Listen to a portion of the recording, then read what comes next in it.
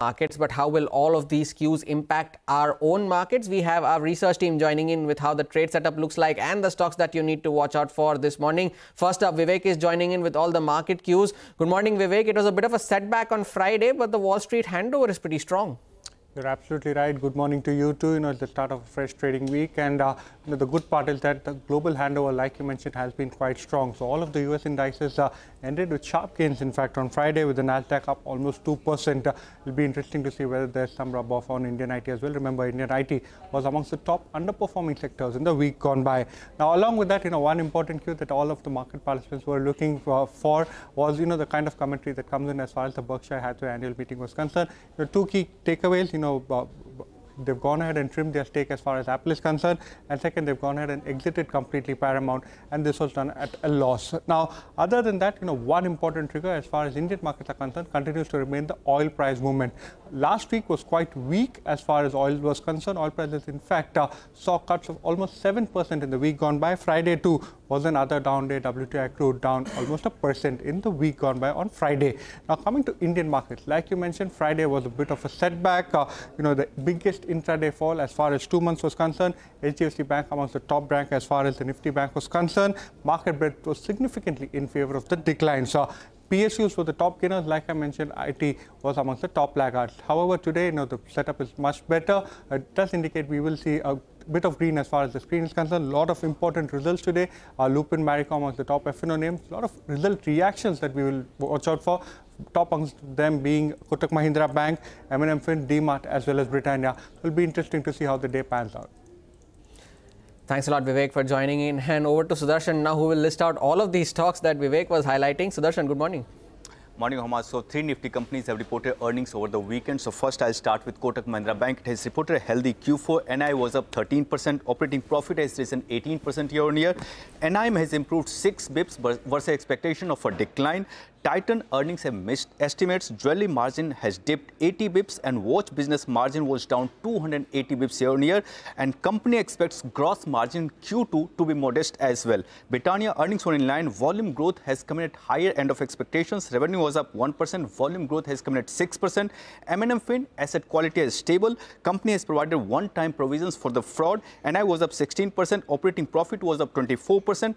Birla Corp earnings were better than estimates. Margin has improved sequentially. Cost savings initiatives offset weak pricing environment. Revenue was up 8%. Operating profit has risen 72% year-on-year. Kansai Nerolac decorative paint business recorded double-digit volume growth while industrial coatings moderated over previous quarter. Revenue was up 2%. Margin sees a minor increase of 40 bips. Avenue Supermarts, outside DMart, gross margin has risen 50 bips. E-commerce business has turned EBITDA positive. Total revenue was up 20%. For other stocks which have reported, or for other companies which have reported earnings, I have divided into two parts. So first, I'll talk about the companies which have reported good earnings. Those are Raymond, Inox Wind, Anup Engineering, J&K Bank, Carborundum, and Zen Technologies. Now coming to stocks which have reported bad earnings, Aarti Drugs, Wari Technologies, Virinchi, and Tattva Chintan. Now coming to companies which might react on the basis of news flow. First one is Zydus Life. It has acquired proprietary rights to Zokinvy drug from Eiger Pharma for $45.2 million. And this Zokinvy is used for treatment of ultra-rare disease that is called progeria. Next, Aurobindo Pharma. US FDA has issued 7 observations for Unit 2 of formulation facility at Bhiwadi, Rajasthan. Last is Dr. Reddy's. It has launched doxycycline capsules in the US used to treat bacterial infections. Plenty of stocks as always to watch out for. Thanks a lot, Sudarshan, for listing out all of them. And lastly, Nigel is joining in with the F&O cues this morning. Nigel, 20 DMA now holds the key for the Nifty. Well, that's right. Hormuz, I think this market continues to be in a bullish grip. And I think today could be a bit of a trend day. What is that? That is, you start off in the green. Maybe you buy the intraday dip, because just going by the global cues, going by the domestic cues as well, it appears it can be a trend day. Two key aspects from overnight. I was listening into the jobs report that you all were talking about, and you have the dollar index that's cooled off, and you have the yields as well that's cooled off. That's normally a positive trigger for equity markets like India, emerging markets. What happened on Friday? Yes, we saw a bit of selling, but there was an unwinding of long positions is what we saw. And what did the FIs do? Well, they unwound long positions big time. 50,000 contracts is what they unwound, and they added close on 20,000 contracts. I keep repeating on the channel itself that I love a market that's net short, actually. When the FIs are net short, and the trend is suggesting that.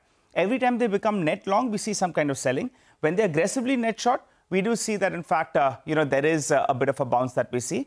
And that trend at some point of time should come up for you on the screen, which is important.